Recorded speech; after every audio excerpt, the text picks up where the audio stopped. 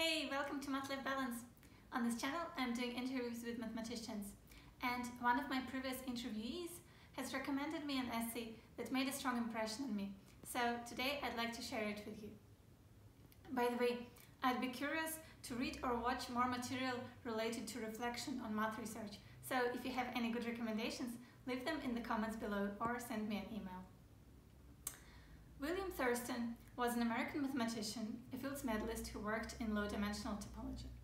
And in 1994, he published an essay on proof and progress in mathematics. While I strongly recommend you to read the whole essay, today I will only read one part of it. And I hope that you enjoy it.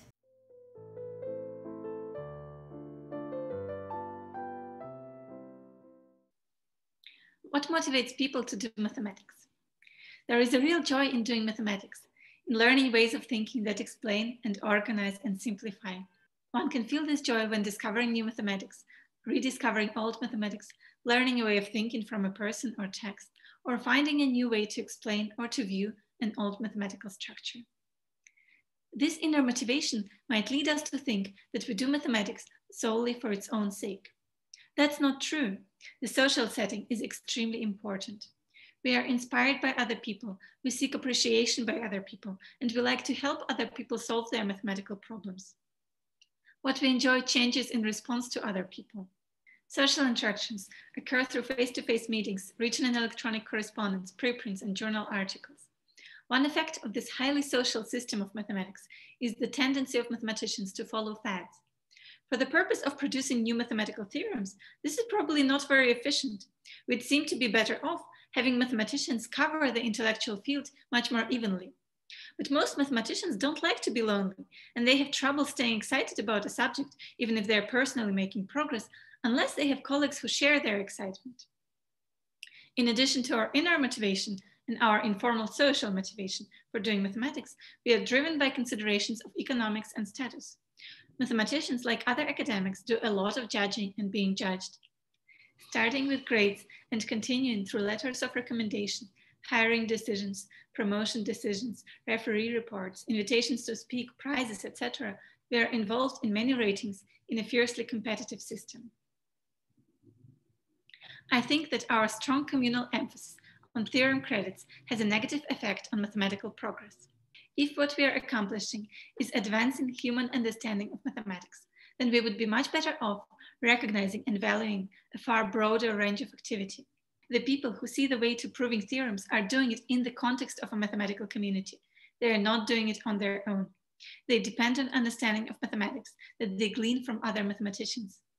Once a theorem has been proven, the mathematical community depends on the social network to distribute the ideas to people who might use them further.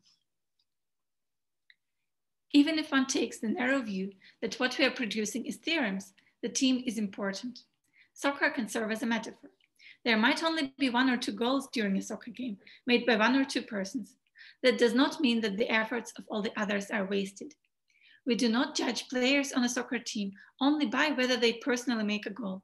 We judge the team by its function as a team. In mathematics, it often happens that a group of mathematicians advances with a certain collection of ideas. There are theorems in the path of these advances that will almost inevitably be proven by one person or another. Sometimes the group of mathematicians can even anticipate what these theorems are likely to be. It is much harder to predict who will actually prove the theorem, although there are usually a few point people who are more likely to score.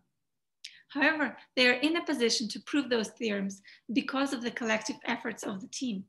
Even if one person could prove all the theorems in the path single-handedly, they are wasted if nobody else learns them. The entire mathematical community would become much more productive if we open our eyes to the real values in what we're doing. What we are producing is human understanding. We have many different ways to understand and many different processes that contribute to our understanding. We will be more satisfied, more productive, and happier if we recognize and focus on this. I think this essay provides an outstanding validation of the everyday work of a mathematician. Because in my experience, the days when you think, oh, today I proved a theorem, are quite seldom. However, you contribute to advancing understanding of mathematics on a daily basis. This may be your own understanding or understanding of other people. And Thurston's perspective on progress and contributions in mathematics can really help you to feel better about your work and, as he writes, to be happier as a mathematician.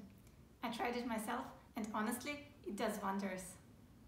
What you may not realize right away is that this tubing has magical properties. It creates a singularity in the fabric of the universe.